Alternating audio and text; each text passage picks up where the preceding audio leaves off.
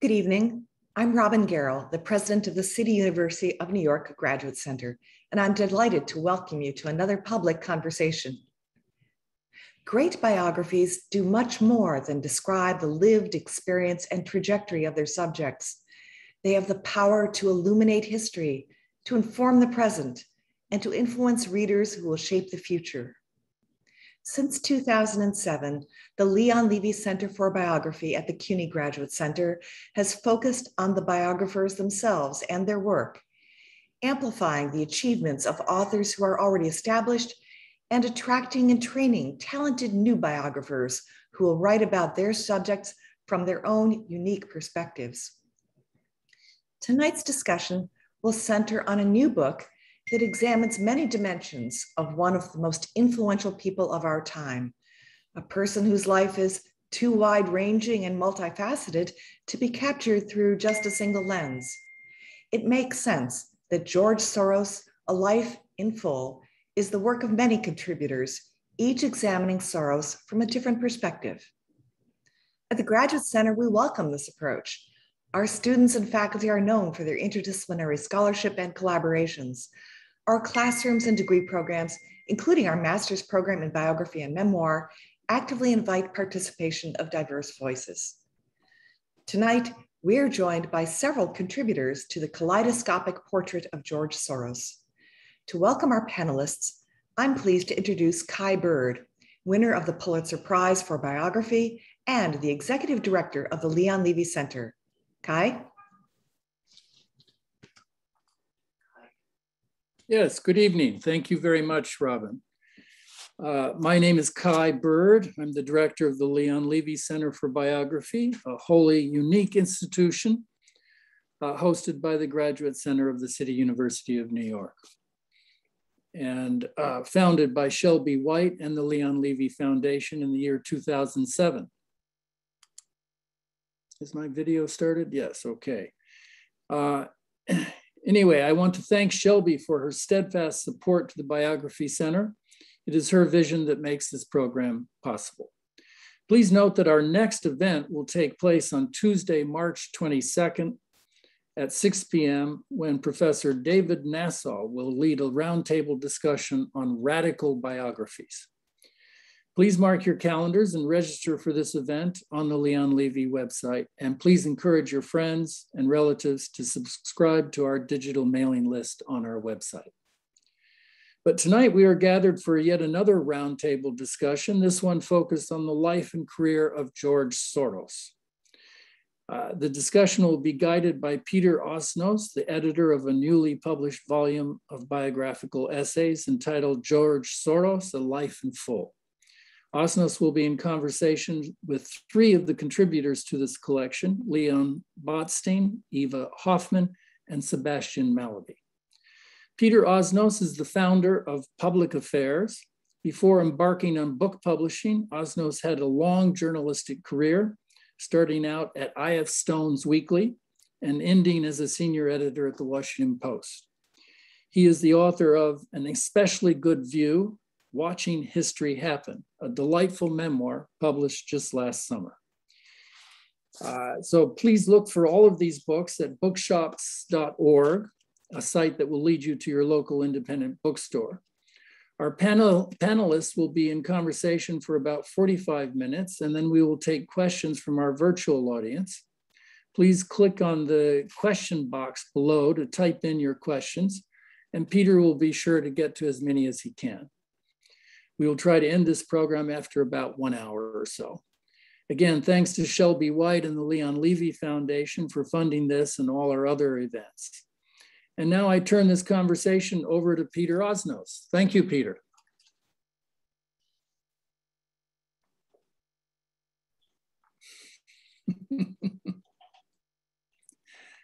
Peter, you're still muted. There you go. Yeah. Nope. No. No, you're still muted. Click on the lower left-hand mic. How's that? Yeah, you had it. There we go. Good. Excellent. You know how fond I am, Kai. We've talked about this a lot. How fond I am about these Zoom apparatus side. It's a new world, and we have to engage with it virtually. Well, George certainly would if he had to. In fact, that's one of George's many attributes. He has learned how. Now I want to be sure that, Leon, are you there?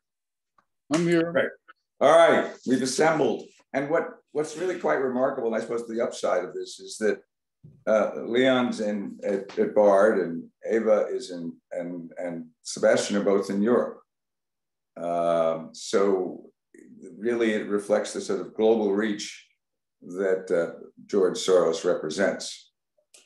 I think that what we're going to try to do in the time we have, we all essentially know what George has done, and the book jacket lists the kind of basic categories of his life: survivor, billionaire, speculator, philanthropist, philosopher, political activist, nemesis of the far right, and global citizen. And it was our judgment that rather than try to have one person embrace so much, we would go to people who have really deep knowledge of, understanding of the various aspects of George's life. And of the people we've asked to contribute and have done, in my humble judgment as the editor, a marvelous job. We have three this evening. Eva Hoffman is the author of the classic Lost in Translation, which, to caption, basically describes what it is like to be a person who loses one's homeland and starts over elsewhere. And of course, that is exactly what happened with George. Sebastian, who is the author of recently published The Power Law, about the history of VCs, and is in fact a leading writer on matters of finance and so on. And Leon Botstein, who is the president of Bard, leading orchestra conductor, and a man who, among many, many other things, knows George really, really well. The book is made up of those essays. And what I'd like to do tonight, very briefly, is ask each of the three of you, Eva, Sebastian, and Leon, a question which will help the viewers understand exactly what it is you've done in your book. So Eva, George says, I'm going to call him Soros. I keep trying to remember that his name is Soros. I know him, you can call him George, but that's not appropriate when you're doing something like this. So Soros always says that the most important year of his life was 1944. He was 14. The Nazis were in Hungary, where George and his family, where Soros and his family lived. What he says is that 1944 gave him a capacity for handling risk, danger, that has served him really well in so many other ways. So Eva, first of all, welcome, and can you express to us in a tight way what it was about 1944 that made George the person he became? Right, I will try. Well, I mean, you know, the great fact to know is that he was 14 in 1944, and this was the year when the Holocaust really arrived. The Nazis arrived in Hungary, and the Holocaust arrived in Hungary. George and his older Soros and his older brother were in hiding with his father. And, you know, George had always said that he was, you know, protected from danger by his father. He trusted his father implicitly and completely. He adored his father. So in a way, he felt protected from danger. But, you know, he also said, and we were on the side of the angels. And this was, you know, quite important. They were on the right side morally. He also learned how to he learned that he could cope with danger. And, you know, he was in some very risky situations in which he behaved with, you know, great sort of coolness of mind and, you know, and great really bravery. You know, and he saw both the Holocaust, the arrival of the Nazis, and towards the end, the arrival of the Russians, who perpetrated their share of atrocities, although, you know, they were the supposed liberators. They were the liberators from the Nazis. So it was, you know, it was a kind of adventure for a 14-year-old young man. It was an adventure. And, you know, it was a time during which he saw his father, you know, handle various kinds of decisions, various kinds of risks, with sort of, you know, informed trust in his judgment. Tivadar trusted his judgment implicitly, and he actually rarely made mistakes. But it was a judgment, you know, informed by a lot of experience, a lot of historical experience, a lot of human experience. So, you know, in a sense, George learned this as well. He learned how to handle risks. He actually also learned something about financial speculation or finances in any case during the period of the Russian occupation when they were out of hiding. And when he was recruited by somebody to exchange the Hungarian currency for a better currency, for the dollar probably. And he saw that there were two different places in which the exchange rates were different. And this was, you know, very, very informative. But, you know, in a sense, he learned how to trust his instincts, how to trust his judgment, how to make instinctive and quick decisions. Which always were also, you know, very ethically informed.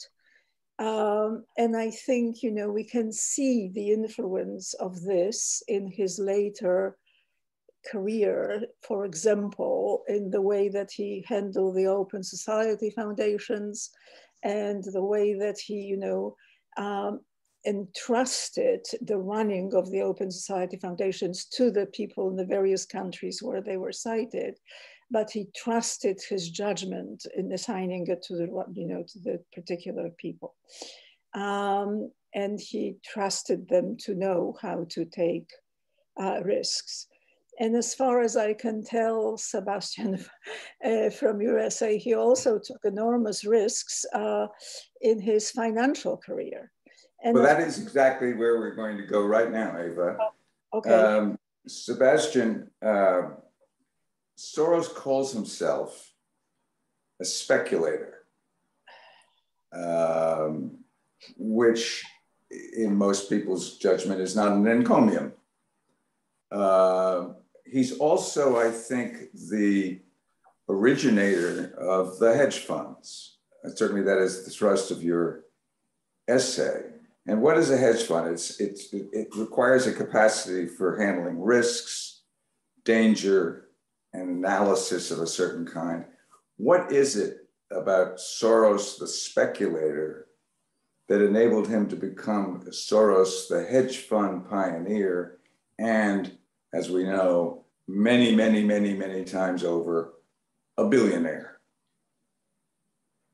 I think he had three qualities, Peter, which set him up to be a wonderfully successful speculator. The first quality was that he had a global outlook, you know, coming from the fact that he'd grown up in Central Europe, he spoke French, he spoke German, he'd gone via London to the United States. So by the time he began to trade, most people in that time, in a world of capital controls, traded their own countries. They didn't trade across borders. he from the beginning had a different view, and that made him distinctive.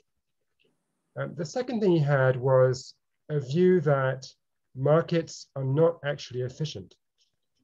His coming of age as a speculator coincided with the ascendancy of the efficient market hypothesis. The 50s, 60s, and 70s were when that view of financial markets, that basically they incorporate all the information that there is out there already. So to beat them, you probably have to be lucky. That sort of high watermark of that view of finance in academia was exactly when Soros, by his practice, was proving the efficient market hypothesis to be wrong. So he came at the whole thing with the view that far from equilibrium prices were actually to be expected. And again, that marked him off from others. And I think the third thing that Soros had, and this overlaps with what Eva was talking about, and I think hopefully shows the strength of the multi-author biography format, is this attitude towards risk. He did have an amazing appetite for risk. Even other financial practitioners, such as Stan Druckenmiller, who ran the Soros funds for about 11 years, was astonished to watch Soros in action, the amount of money he would put on a position.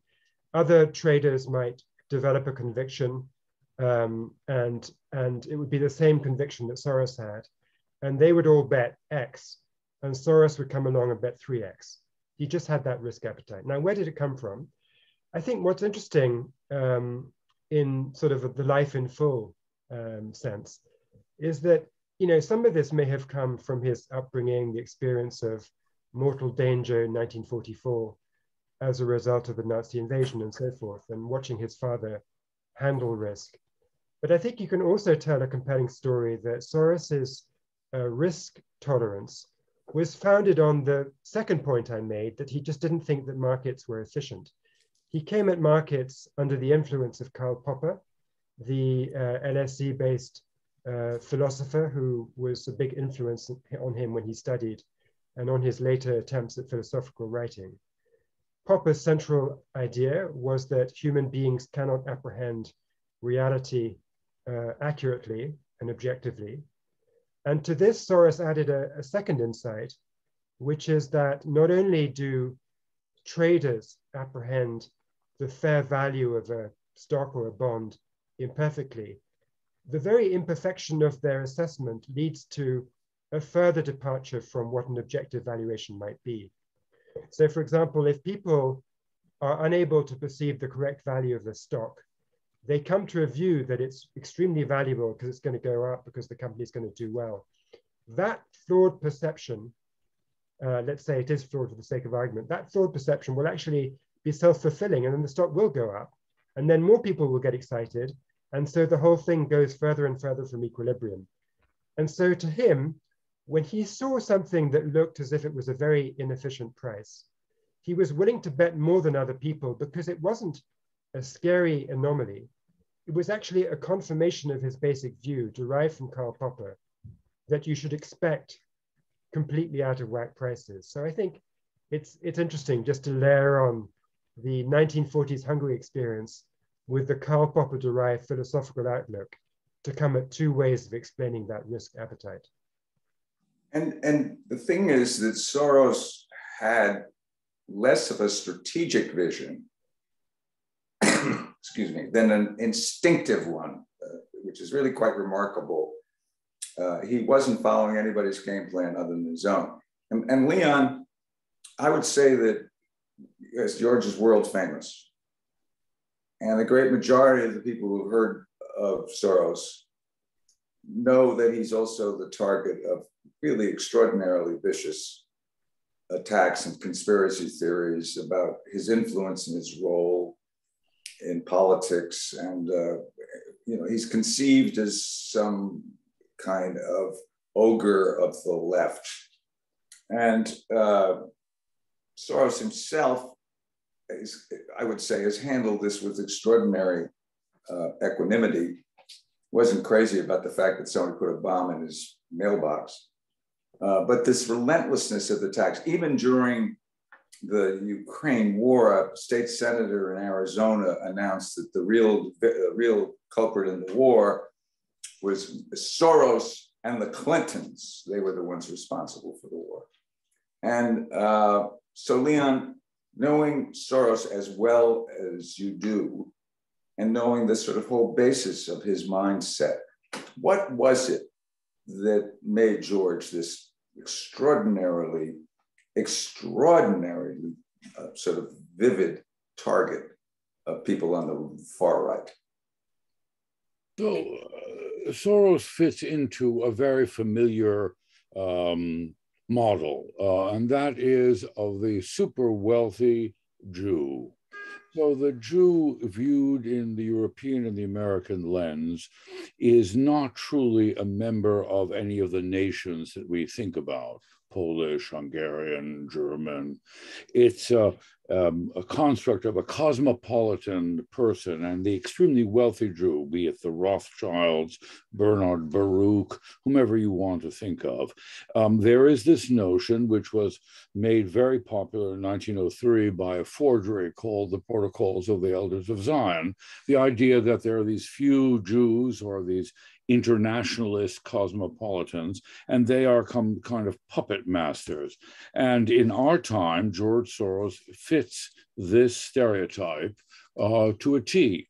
It was not a new theory. It was made popular in the Russian Empire, particularly in 1903, this forgery, and is world distributed now. So he is the one person who fits this model absolutely, both for domestic American politics and internationally. We have to consider who is Soros. Soros is probably the most influential private individual in modern history. Most influential private individual, not because he's rich, but because he devoted so much of his time to political issues, and also, as Sebastian pointed out, also because he was an innovator in the whole world of finance. You know, I think of he's kind of the Marquis de Lafayette of our time, but the Marquis de Lafayette wasn't a French aristocrat. The important thing about Soros is that I think he developed early, as Sebastian and Eva pointed out, a sense of impermanence, that the world is not about permanence, just as about markets are not about equilibrium. There's nothing permanent, and that the world is imperfect. The one encounter, he may think the 44 was a great year. I'm not so convinced his own version of this is accurate. But what he discovered is owning property, an apartment, your jewels, your family portraits, all the things we identify with permanence and stability are in fact not stable and not permanent, and they're not important. He was able to take risks because he's not afraid of being poor. He's able to take risks because he doesn't consider, as most of us do, the things we accumulate to be symbolic of the permanence of the world.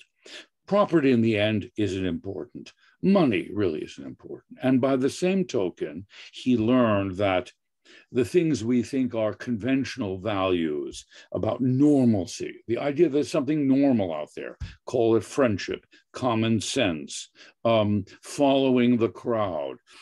What he learned is actually to do the opposite, to consider that these things need to be critically looked at, and they reinforce themselves in ways which, in fact, end up often in disaster, such as populism. And finally, the most important thing about it is that the survival gave him an enormous commitment to two values: personal autonomy and independence, and freedom.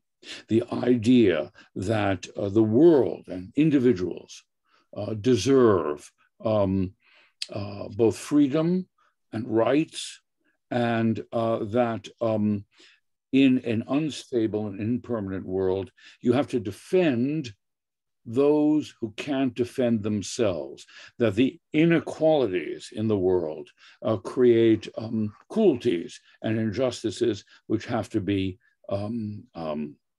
fought. and that it is the arm of the state, whether it be Nazism or communism, and now let's say Putinism, that these kinds of despotic controls over individual lives have to be fought.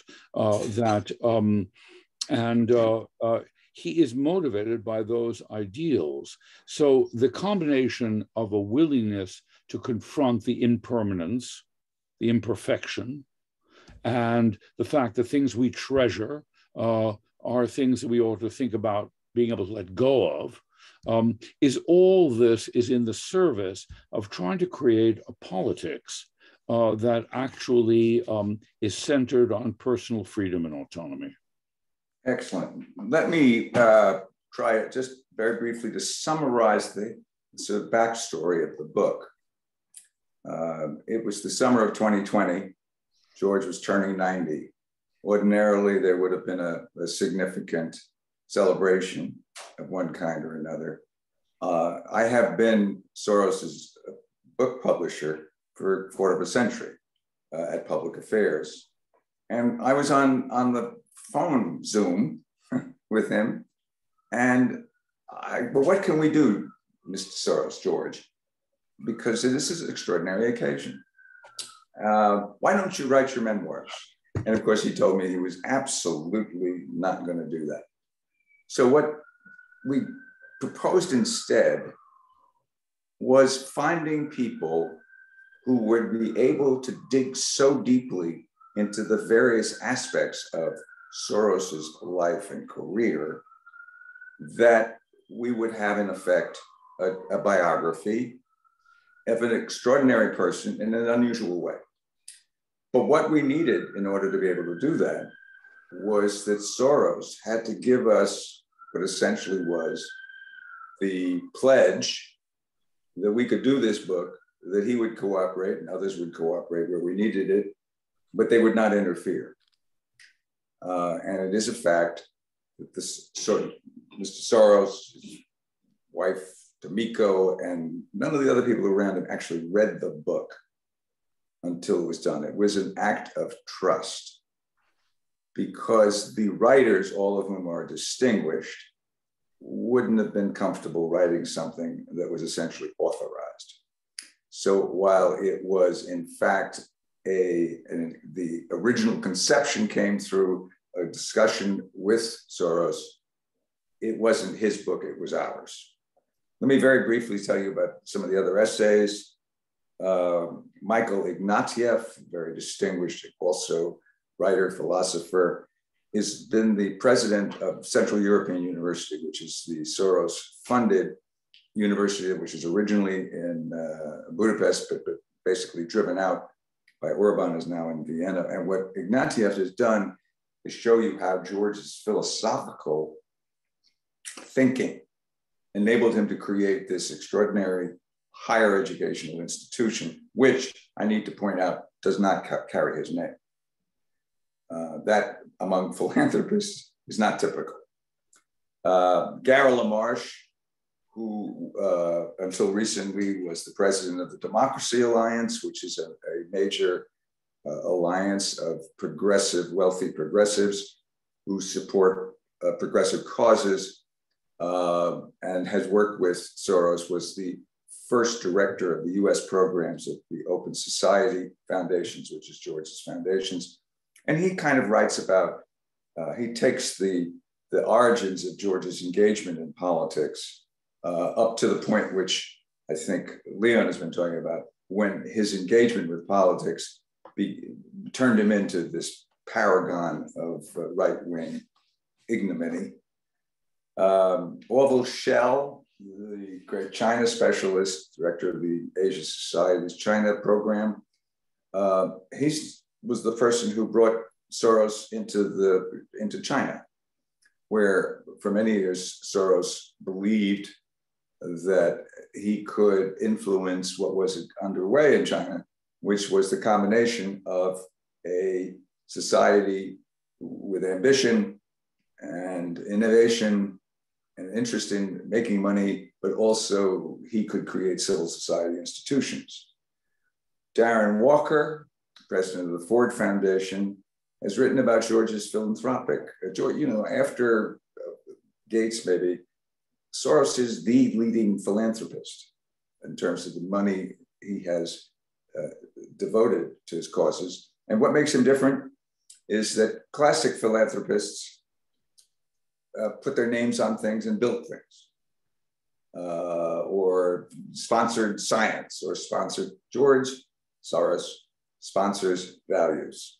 All of his foundations were meant to create civil society institutions all over the world devoted to open society values. And that, in Walker's view, is a unique form of philanthropic initiative. And finally, Ivan Krastev is part of that generation that came of age after the Cold War.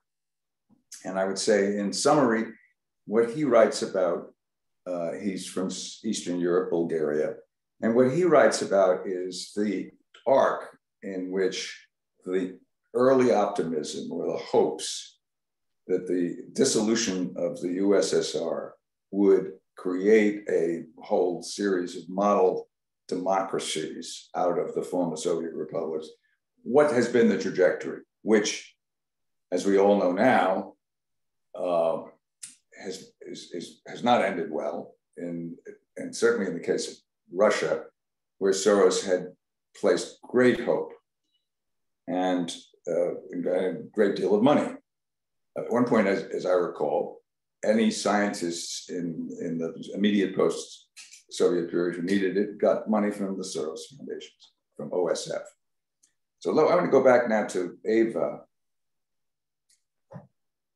We're living through what we all acknowledge is a remarkable moment, because this sort of post-Cold War era that began with 1991 and the dissolution of the Soviet Union is decisively over. Putin's invasion of the Ukraine is, by any measure, the first time since the end of the World War II that one country has said, I want the other one. I'm going to take it, whether it wants it or not. One of the things that's very interesting to me, Eva, and you know so much about the Central European mindset, why do you think it is that Putin views Ukraine and these other places, other countries, Poland, Hungary, as belonging to him? What is it that makes this current notion, which so defies the Soros concept of open societies and democracies, what is it that is, can you imagine, drives Putin? Not sure that, one can have complete insight into the mind of Vladimir Putin. But I would think that his enormous resentment at losing the empire, basically, is partly driving what seems to me to be a completely insane venture, which is, I would think not going to end well for him in Russia, as well as for the Ukraine. He, I think, is in his imagination hearkening back to the wartime period in which the Ukraine was, part of the Soviet empire, and also in which the Soviets, as opposed to the Nazis, were on the side of the angels, I mean, comparatively speaking. So, it is a very tough question to answer. It is amazing that he keeps, referring to Ukraine as an anti-Semitic state. Now, there is a historical partial truth about it. There was a pro-Nazi element among the Ukrainians during World War II. And it was partly there because they hated the Russians more than they hated the Germans, because they had been persecuted by the Russians in, the most awful ways. I mean, the Russians basically caused a great famine of 1932, in which, the Ukrainians were deprived of their crops, and, they starved and they ate their horses and worse. So, they had horrible memories of, of the Russians, of the Soviets. At the same time, I think Putin still thinks of the Ukraine as his vassal state. Did I just say that? He can't get used to the idea that it is an independent nation. And I must say, that I think perhaps all of us are amazed by the, degree of resistance that Ukraine has put up. So, I think all of this is. Thanks, but let me bring it back to the question of how George Soros became the person he is, because what's striking to me in the way that Soros thinks and writes and so on, and so many people like him in that part of the world, their memories are very indelibly marked by the centuries of Russian domination, of anti-Semitism.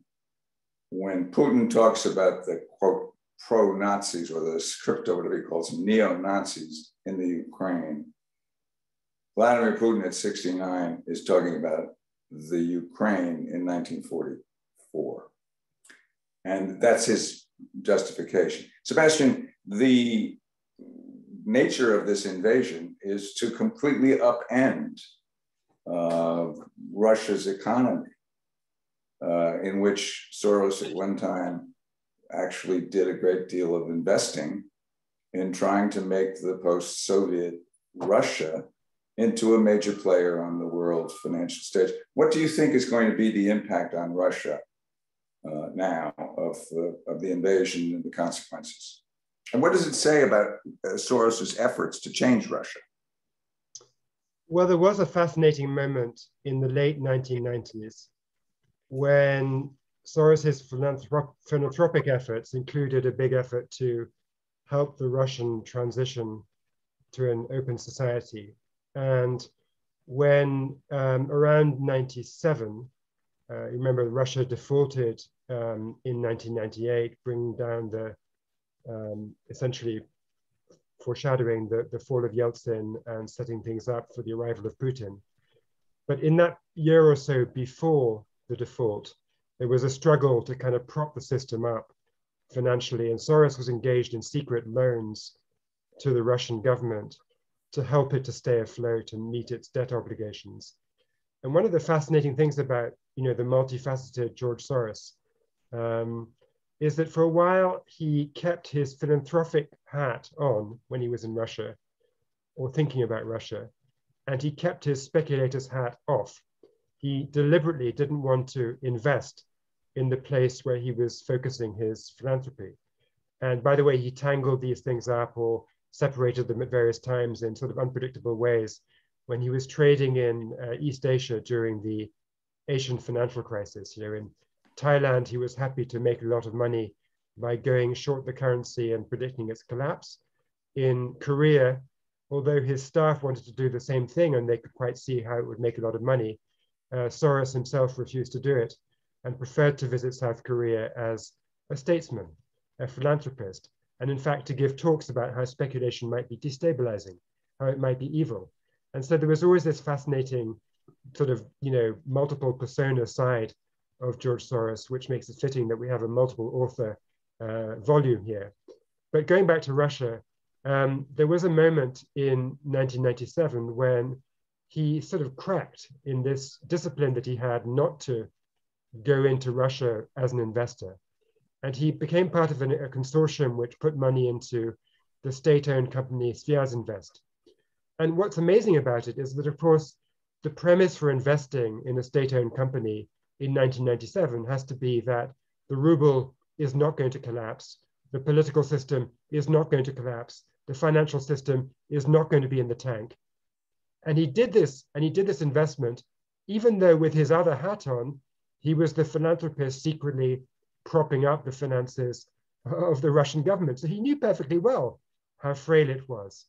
And when he's tried to explain in his own writings how it was he came to put, his financial trader's war chest into a trade that, as a philanthropist, he knew was likely to go wrong, he has this most, I think, strange and fascinating explanation about how, if he only had been a philanthropist in Russia, he would have been a sort of disembodied intellect, a kind of messiah figure on high. These are not my words, these are his words. And he had to descend from the mountaintop, again, his words, and become flesh and blood by investing like a normal rapacious capitalist is expected to do.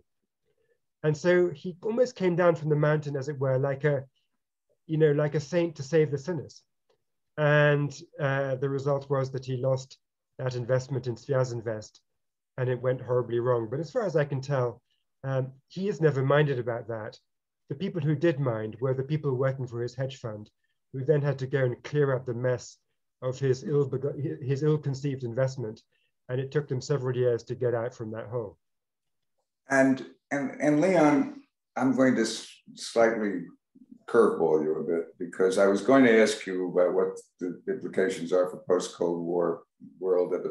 But I think your relationship with Soros, personal, professional, is extraordinarily deep. You are yourself of a Central European background. You are yourself a very innovative intellectual and an entrepreneur in, for example, what you've done with Bard.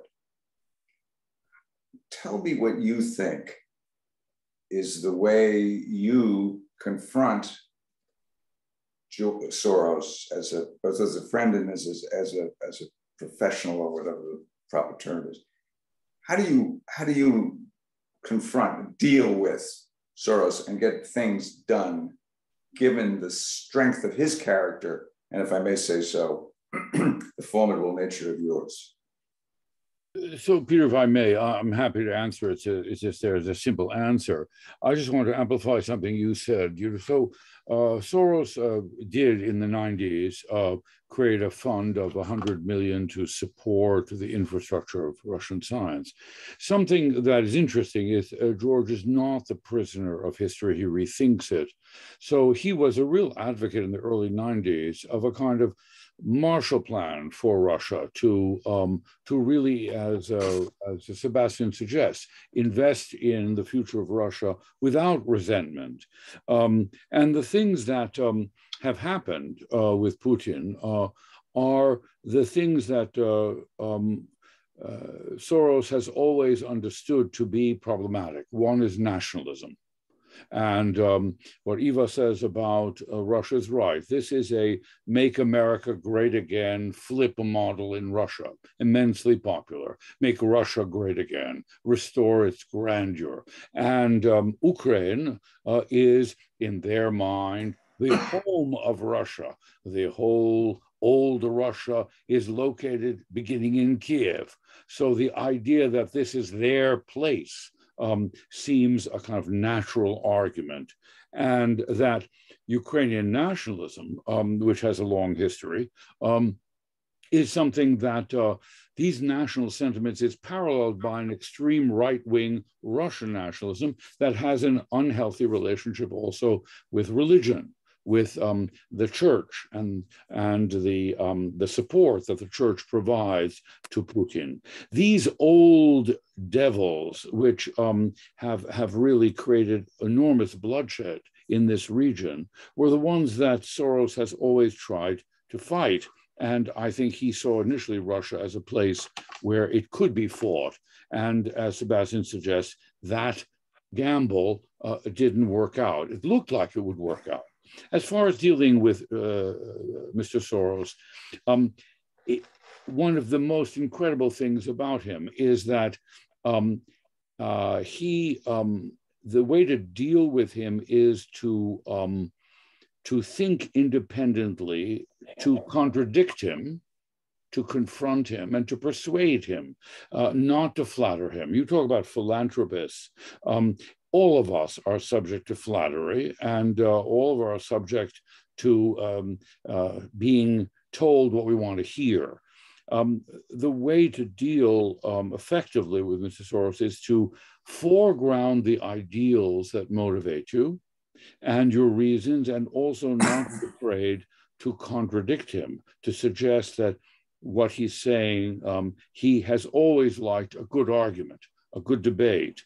And he's one of the few people I've known of success and authority who's willing to change his mind and to admit that he was wrong. How many people have you met who are willing to say, you know, I've been arguing this, now that you might be right, I might be wrong. So it is he's constantly thinking and constantly questioning. And people who get into trouble with him are those who think they can anticipate a kind of patterned reaction on his part, that he'll take a position. What Sebastian said about the notion that as you push a certain point of view, you detach yourself from the reality, and his theory of reflexivity, so forth. So it is the independence of your opinion and your willingness to get into an argument and even lose that argument, and also with the chance that you might win it. But I think we need to realize that in '89, Mr. Soros and a lot of the people involved in the foundations looked at this as a short game. The open society, we assume freedom is something that people want. Autonomy is something that people want. Diversity is what people want. Dissent is what people want. It's not the case. Authoritarianism has a huge popular base. Conformism. People resent people who are different. People resent exceptional people. And there is this resentment, we hear it all the time, of elites. And I think that the power of old myths of nationalism, we see it at work with Putin. Putin, I disagree. I think Putin might actually be successful. He will conquer Ukraine. I mean, I think it will be a long, tragic saga. And the resistance, it'll make the Russian control of Afghanistan look like a puppet theater. It's a huge country, and it's going to be very hard. Ukrainians might actually succeed in stopping him. But the idea of reconquering an empire is wildly popular. Hitler got away with it in the 30s. And Putin might very well get away with it in an unspeakably cruel and violent way. Leon, I know we're supposed to go to questions. Yeah, I just want to say the fight that he has engaged in is a much tougher one than even he realized. Right. I think we would all agree, and we would all wish Putin ill. So let me go to the questions which we have. And the first one is, I'm not at all surprised. The first question is, what is the reason underlying Soros's anti-Israel stance? Do you want to take that, Leon? Yeah, I don't think he has an anti-Israel stance. I think that's not true. He's not a Zionist, as many Jews are not Zionists. He's not unique. And he is not a primary interest of his, but to call him anti-Israel, I think, is a mischaracterization. He's invested in Israel, he's visited Israel. There's nothing particularly, he's not an enthusiast. He's not a Zionist. It's also a fact, and I don't know why, but I suspected this might be the first question. There's a kind of default often in the assumption that Soros's motives are negative, that he's anti this, he's anti that. I can tell you, having known him pretty well, not as well as Leon, but known him for a long time, he's deeply aware of his Jewish origins. He's deeply aware of what it meant to he and his family and to all those around him to be a Jew. He understands that the Hungarian attacks on him are anti-Semitic. But that doesn't mean that he looks at Israel and says anything it does is something that I have to approve of. There's nothing in Soros's personal background which suggests that he goes along just because he has to. The next question comes, I would say, rather dramatically from Shelby White, without whom we wouldn't be having this conversation. And she says, what does Soros think about the current situation? And she wants me to direct it to you, Leon. I can't say from any direct conversation with him, but I am quite certain that he has been already in 2014 a huge supporter of Ukraine and a huge supporter of their struggle to resist the Russians. The one thing that I think is included in Mr. Soros's concern is how to help the dissenting Russian community. One of the things we have to guard against is a kind of blanket anti-Russian sentiment. And there are large numbers of Russians who are horrified and are in a police state in which their lives are at risk. So I think that's probably not only the support of Ukraine, but also the support of let's call it the liberal dissenting segment of the Russian intelligentsia and population. I am quite sure that he has issued statements in the last week or two that could be easily found online. What Leon says is absolutely right. His interest in Ukraine, particularly after the Yellow Revolutions, Maidan and so forth, was profound. He became a really major supporter of the democratic reforms in Ukraine. And they have Open Society has personnel there as well, yeah. Right. And then the next is a very interesting question. It's from Mary Hyatt. Soros has he succeeded in getting progressive district attorneys elected in the US? And if yes, have they improved the way defendants are treated? Who wants to take that? And maybe it should be, well, I can take that, I think. I think one of the misunderstandings of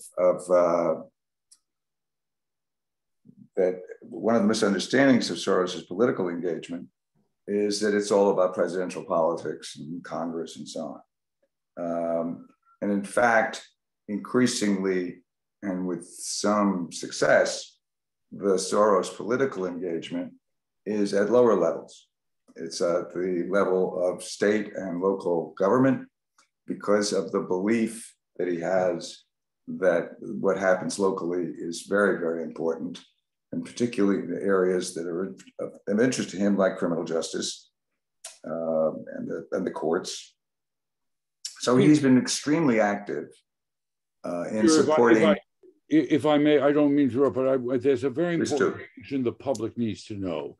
There's the Open Society Foundations, which does not engage in direct politics. That's exactly right. And then there's Mr. Soros as a private philanthropist, as a private political contributor. Those are two separate pockets, if you will. And I think what you say is absolutely right.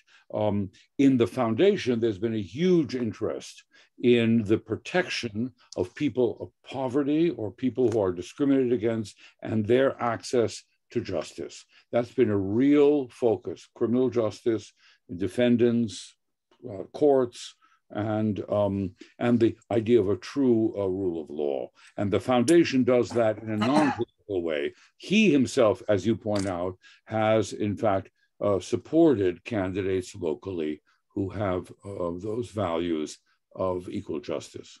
That's a really important distinction, Leon. Thank you, because the truth is there's a tendency to lump everything Soros does into sort of one thing, which is not in fact the case. Open Society Foundations is a vast array of interests and supports a vast array of issues among, end of life and legalization of certain kinds of marijuana and so on, things that would add to a progressive agenda around the country that have nothing to do, as I said, open society principles, social justice, civil rights, human rights, and that's very different from the directly political ways in which he has been active through PACs and so on. And here's, I think, the last question, which essentially goes back to the first. I've been doing this with a cold, and I'm getting close to the end, and so are we. It says, if I'm correct, Mr. Herbert Weller says, Soros has placed few resources into the Jewish world. Why? Leon? Well, I think the reason is simple. It's not his primary interest, and he's not an active member of the Jewish community. Second of all, there is no shortage of philanthropists who are primarily interested in the Jewish community, and there is no reason that he should. He has invested philanthropically in places that other philanthropists wouldn't go. And we should be thankful for that. Why should everybody run in the same direction? I don't think he has any obligation to be active in Jewish philanthropy. He has done a world of good without focusing on that. This is not a person who thinks in, if I may say so, tribal or essentialist views of identity. He is a citizen of the world in the best sense of the word.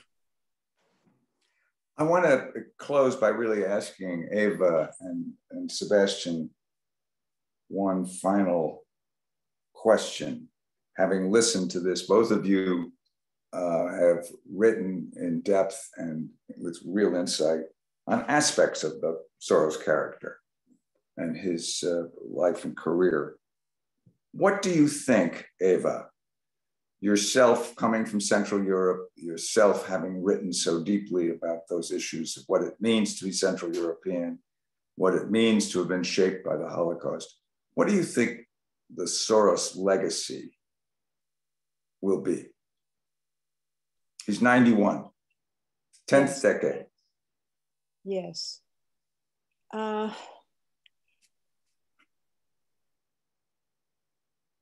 think,